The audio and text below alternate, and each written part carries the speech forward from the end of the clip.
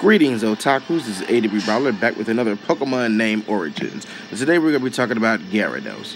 Now, the first thing you notice about Gyarados, if you look at him, is that he's based off of a Chinese-style ancient dragon.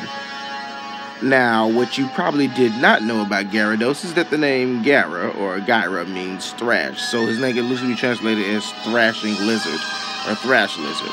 Now, what's interesting to note is that his name was actually supposed to be Skull Kraken in the US, but as you can see, that's 11 letters, and there is a limitation back in the Game Boy days to 7 letters, which is why Victory Bell only has 1 letter.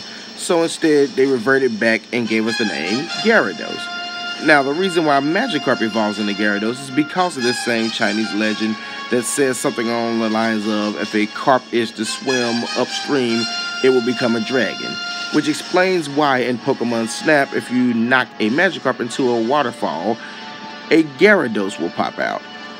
But what's interesting to note, it says a dragon, but Gyarados is water and flying, and he is not a dragon type until he got a Mega Evolution in Pokemon X and Y.